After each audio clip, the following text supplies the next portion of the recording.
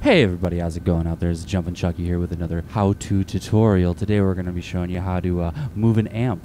Before we get started, I want to make sure you guys subscribe to my videos. I post them monthly.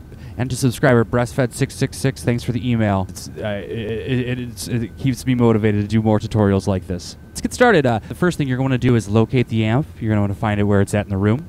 Next, you're going to want to walk over to it. Okay, this is very important. We got to remember to unplug it. What it is if you leave it plugged in, then you won't be able to move the amp. Next, you want to take the amp over to the new spot.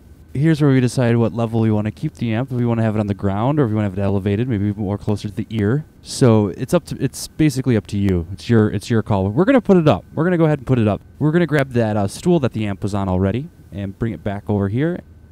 Spread a hole open for the stool. Spread a hole open for the stool. Here between the table and the chair, and replug it. And finally, what is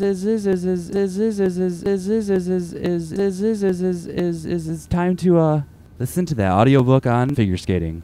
Anger's like poison to the brain.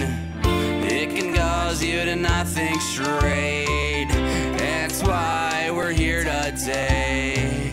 Everybody, let me hear you say.